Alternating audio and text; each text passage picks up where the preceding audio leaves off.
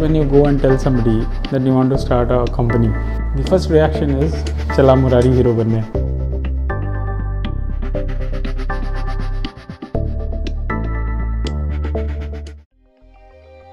By the time I was 33, 34, the amount of money that I was getting was much more than what I was expecting. And that's the reason, I was not able to start my venture, because there's always a fear of losing.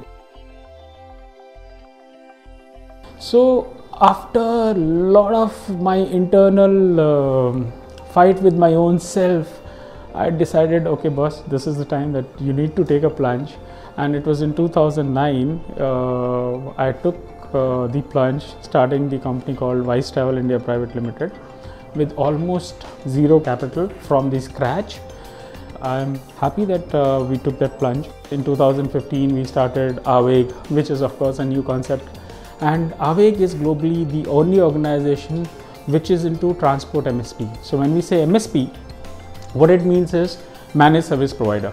So we go to a large corporation and we say that, okay, we will be managing the entire transportation for you, be it their employee transportation from home, office home, be it their car rental services, be it their leasing. So there are three things that we want to do. We want to optimize their transport cost, optimize their overall requirement, and by that, if they are able to get some carbon footprints, I think that is the value addition to the client. Let's say today they are using some 1,000 vehicles and you are able to reduce it to 700 vehicles. That is another economy that they are going to contribute to the society.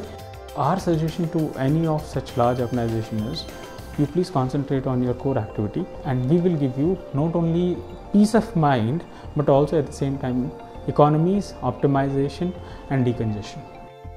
I think this company, Aaveg, is leveraging technology, leveraging data to disrupt this industry. Something I find very, very exciting.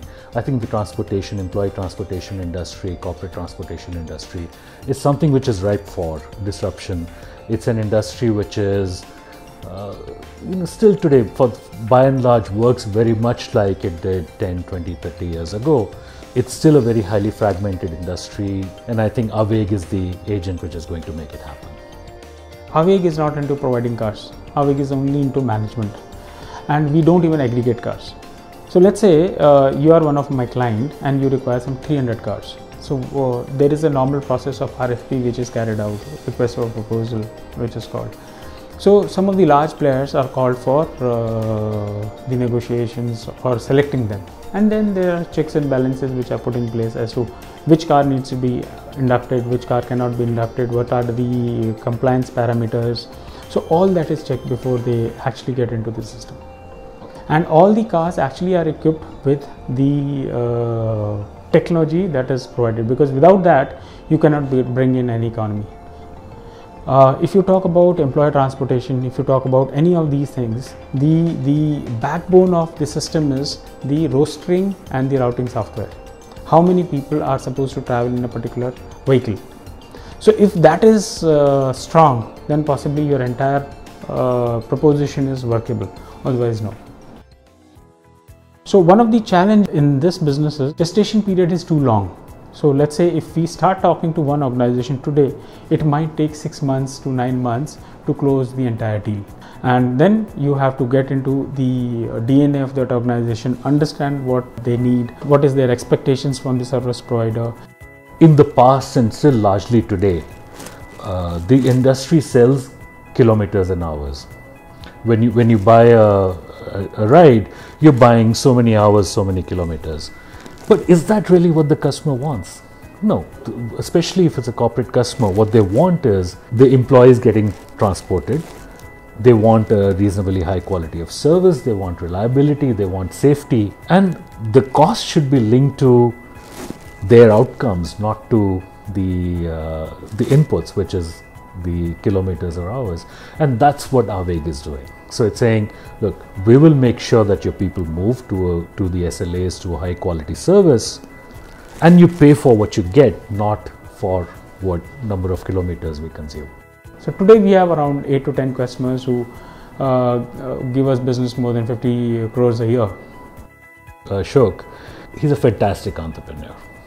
He's bootstrapped this company from nothing to one of the largest companies in the space today and continue growing very, very rapidly. Phenomenal execution. A very hungry, very passionate entrepreneur executing very well with a great vision. If you are able to think, speak, dream business, then possibly yes, you should become an entrepreneur. Don't depend on anybody else, but it has to be your own strength that you have to capitalize on. Don't start with the intent that somebody will come and give you money. You should have enough money to sustain. Your business model should be such that if you need money, it has to be on your own terms. And at least for 3 to 4 years, trust me, there's no family life, there's nothing. And most of the time, even when you reach home, you're not in the mood to talk to anybody else. Stop looking at the world, because they will demotivate you to such an extent that most of the time you'll be only thinking about that this is not going to work. One of the questions people used to ask me is, what is different in this company that you are going to do? So my answer used to be, okay, there are some 2000 companies, I am 2001, so let me try and survive first. Let my head be above the water, then we'll think about the new things.